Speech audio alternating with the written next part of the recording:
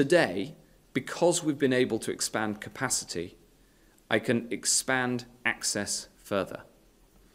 Building on successful pilots, we'll be rolling out testing of asymptomatic residents and staff in care homes in England and to patients and staff in the NHS.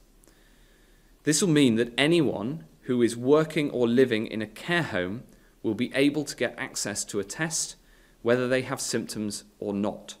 We're making testing available to all over 65s and their households with symptoms, and to all workers who would have to leave home in order to go to work and members of their households, again, who have symptoms. This morning, the Office for National Statistics and the CQC published more information on the overall impact, including that there have been 4,343 notified deaths in care homes since Easter. The proportion of coronavirus deaths in care homes is around 1/6 of the total, which is just below what we see in normal times. I want to make sure that we bring as much transparency as possible to important information like this.